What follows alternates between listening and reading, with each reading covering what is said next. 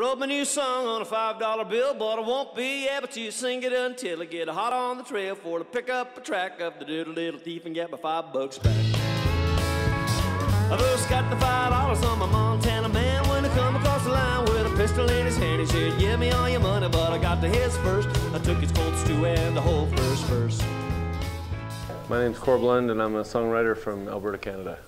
It was really meaningful to me when I first started working with Stony Plain, mostly because, well, a good part of it was because of Ian Tyson's reputation at the label. Like he was sort of a hero to me and my guys back then, and also I was pretty aware of their international reputation in folk circles and roots circles, and it was a big part of it was Holger himself is, I mean, all the people over there were great, but Holger himself is a real serious music fan. Like he's, as you probably know, he's interviewed everybody, and everybody knows Holger.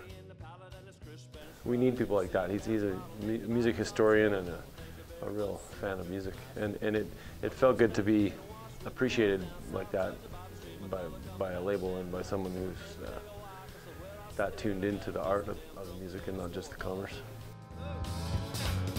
I wrote my new song on a $5 bill, but I won't be able to sing it until I get hot on the trail for to pick up a track of the. I think probably one of the reasons for their longevity, 40 years is a long time. I think part of it is because of their focus on the art itself. I mean, that would be my guess. Like, there's ways to, make money here and there in the music business that don't have as much integrity, but almost all of their choices, as far as I can see, are based on the music and the art and the love of it. So I think that's helped gain them a reputation in the industry and a respect in the industry because their commitment to the actual music, which seems obvious, but it isn't always music business.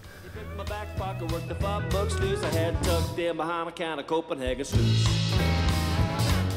I wrote my new song on a I'd say to Holger and Alvin, happy 40th, and hope there's another 40 in there for you guys. I'll see you at the Folk Fest. The doodle little double deal, son of a gun of a song, see that chicken eating thief and get my $5 back.